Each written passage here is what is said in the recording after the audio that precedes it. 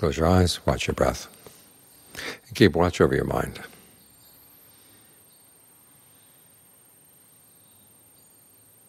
Because the problem is not with the breath. Maybe a few problems with the breath, but the big problem is the mind. It's hunger for all the wrong kinds of food. Sights, sounds, smells, tastes, tactile sensations coming in. There's not much quality control. There's not much security, enforcement. Think about the Buddha's image of the gatekeeper at the gate, knowing who to let in, who not to let in. And for a lot of us, our gatekeepers are asleep, or they're siding with the enemy. Greed comes in, you side with greed. Anger, delusion, you side with these things. And then all the things outside that these things want to feed on, you're happy to send them in.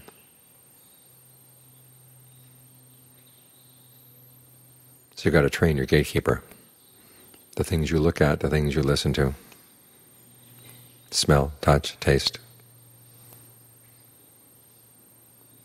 If you bring them in the wrong way, they can cause a lot of harm. What's the wrong way?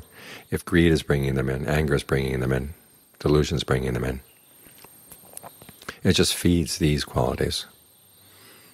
The sights, sounds, smells, tastes themselves are not that much the problem. The problem is what the mind does with them.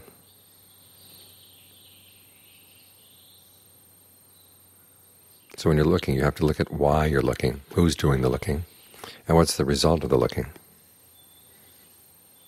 This is one of the roles of mindfulness, that someone slipped some sleeping medicine to the mindfulness. Either that or trained the mindfulness, okay, whatever I want is going to be okay. And that's a recipe for disaster. It certainly doesn't help your practice.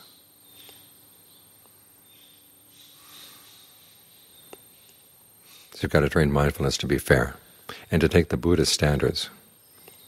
If the Buddha were looking at this, how would he look at it? If he were listening, how would he listen? Or would he not even bother to look or listen at all? It's only when you think in those terms, when you take his standards and put them in charge, that the practice can have any hope to progress. Otherwise you just stay in your same old ways over and over and over again.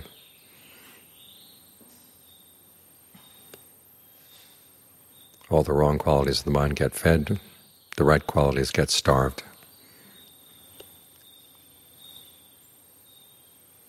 In this practice here, we've built the monastery for people to practice, we've provided support for people to practice. It gets all thrown to waste.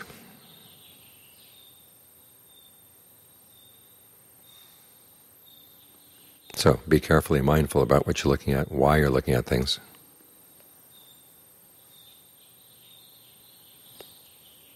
Wake your gatekeeper up, train him properly.